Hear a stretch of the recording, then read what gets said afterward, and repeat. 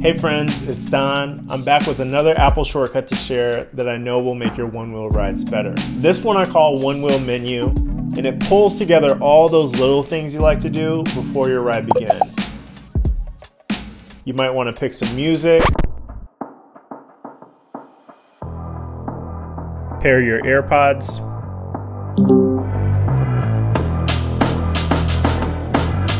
or pick a place to go and get bike path directions.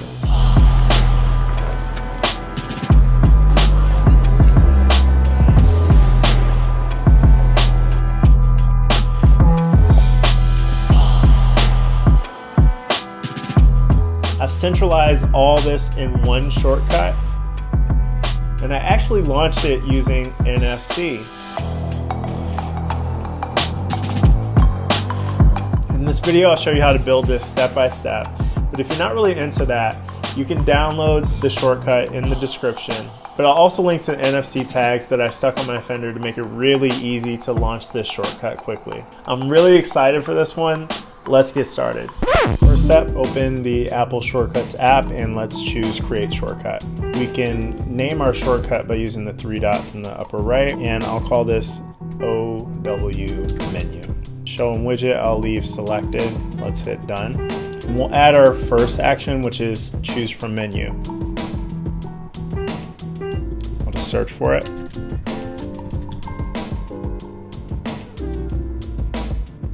Okay. Here's where we give ourselves the options for what we want to do in our OneWheel Menu app. For the sake of the video, I'll just add a few options that are common. First one, open OneWheel app.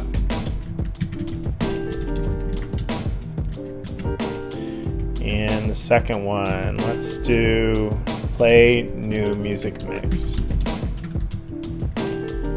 Let's make a third. We'll do pair AirPods.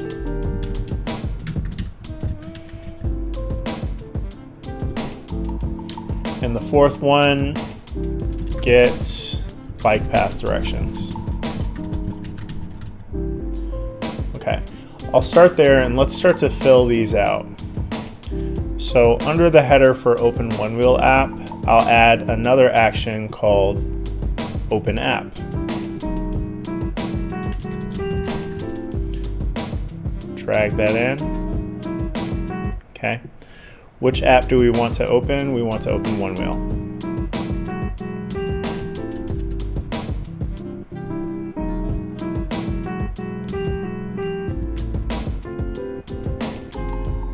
Okay. Next one, play new music mix. For that, I'll add an action for music that's just called play music. Drag that in, and I'll click where it says music, choose for you, and then new music mix. I'll hit the plus to add it. This one's updated every Friday, so I'll get some fresh music every week, which is pretty neat. What I'll need to do after this is actually open the music app, and I'll tell you why in just a bit.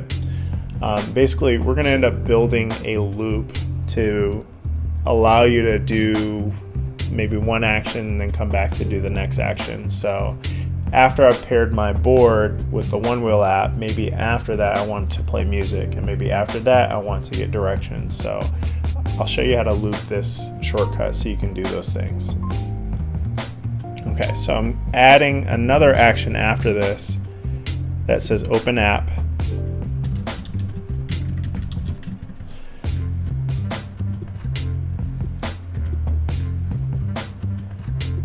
And in this case, we're opening the music app. Good. Pair AirPods. Let's do this one. For this, we're going to search for set playback destination. And I'll drag that into place. I'll click where it says iPad. And if AirPods don't pop up, then just open the case and then they should appear on the screen. I'll click it. Now for this one, it doesn't take us out of the Shortcuts app, and that creates some issues with the looping that I described that we'll want to do. So I'll actually add the loop into the step for pairing the AirPods. Let me show you how that works. In this case, I think pairing will take about 3 seconds, so I'll add a wait action. We'll count up to 3. And then after that, we're going to run the same OneWheel menu that we're actually working on now. So I'll search for run shortcut action, and I'll put that here. And we're going to run OW menu. Good. For get bike path directions, I'll lean on the shortcut I already made for my first shortcuts video, and I'll put a card here so you can watch that and get a refresher. But that step is just to run that shortcut. Let's put that in here under that heading. And we're running Let's Float. Okay. All right, so after you've selected a menu option, it will run whatever's inside of that menu block. And when it's finished, it goes to whatever comes after end menu. Okay, so we're gonna set this up so it runs in a loop, but I want to give the user enough time to do whatever they need to do in their other app. For example, pair their board using the OneWheel app. And after that pairing is complete, Shortcuts will offer itself up to give you another option to do something else. So first things first, I need to add the wait action. So we'll put that at the end, and I'll wait about 5 seconds. Next, I want to show a notification so that Shortcuts lets us know that we can come back and do more things. So I'll add an action called show notification. And the notification title, let's just say return to Shortcuts for more options. Okay. And after I return by tapping the notification, I want to run the OneWheel menu again. Now I actually need to add something here that says wait to return. Otherwise it tries to run again before you've come back. So let me add that wait step. Wait to return.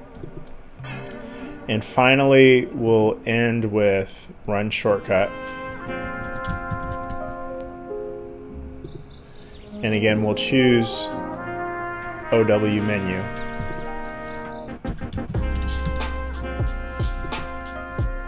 And that should do the trick. I think so that we don't run into an endless loop, I do want to give us an out. So I'll go back up to the menu, and let's say we just want to say, hey, I'm good. Let's stop with the notifications and running the OneWheel menu. So I'll add a new item. We'll call this I'm good, thank you. That's cool.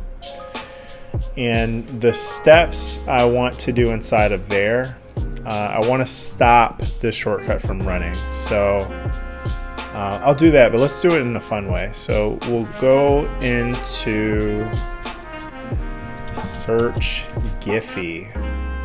Okay. All right, stick with me here. This is just, we're doing this for fun. So under I'm good, thanks, we're gonna search Giphy for OneWheel GIFs.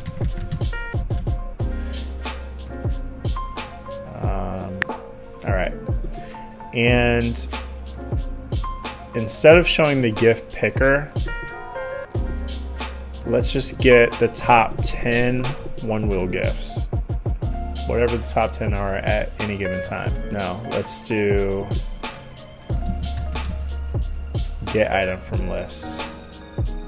And I want to get a random one. So let's get a random item from these 10 gifts. And then we're gonna show a final notification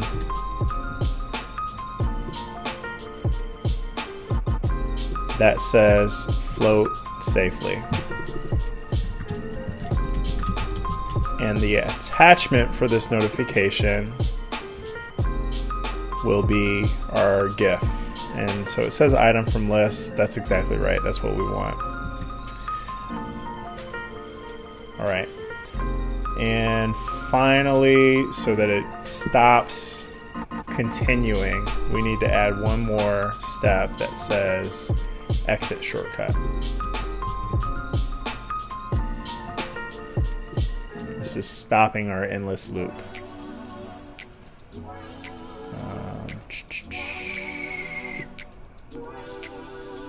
Alright, shortcut's got a little glitchy with me, I think. Alright, yeah, I want to exit after showing the notification. And I actually don't need it to have any attachments at all, so I'll just hit delete on the keyboard. Good, alright, so we've built everything step by step. I'm going to run this on the phone and I'll show you how it looks in the recording. Okay, I have my phone now and a short cable to work with, so just know I'm running this on my phone. I'll tap on my new shortcut OneWheel menu. And let's test it. So I'll open the OneWheel app. App opens. My board's not on, but I'd pair it. And then it gives me that notification that allows me to tap and come back. And now it's giving me an option to do something different. So I'll hit play new music mix. So this actually will play right away, and I had to do open in music app in order to get me out so that it offers the notification to get back in. Now I missed a notification because I was talking, but if I slide back, still good. All right, pair AirPods. So let me open my AirPods.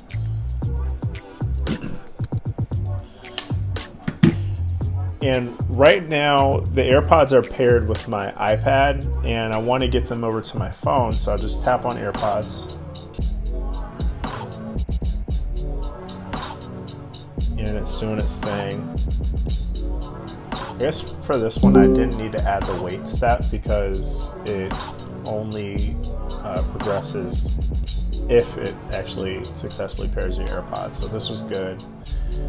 And maybe now I want to get bike path directions, so I can tap on that. It's asking me where to, and I can type it here, which is neat. So maybe I want to go to Haynes Point. That's where Bruce Utus and the crew do demo days for a OneWheel, which is super cool. So I can type Haynes Point, hit OK.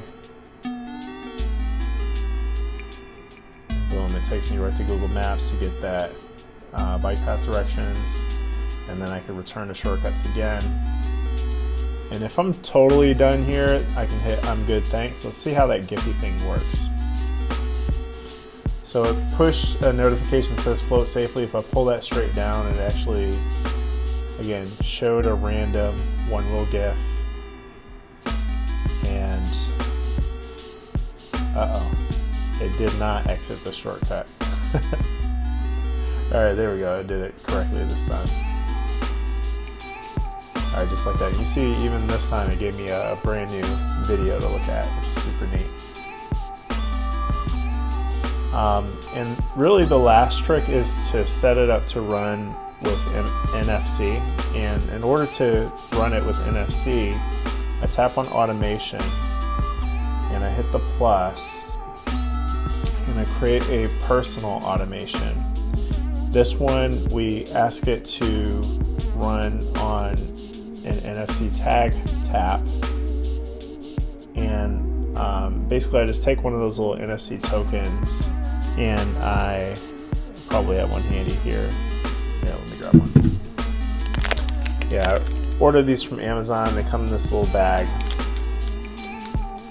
and I use the 3M grippy stuff to kind of adhere it to my board. The kind that's kind of like Velcro, but it's actually hard on both sides. You can link to that on Amazon too. But this is all it is, just a little token.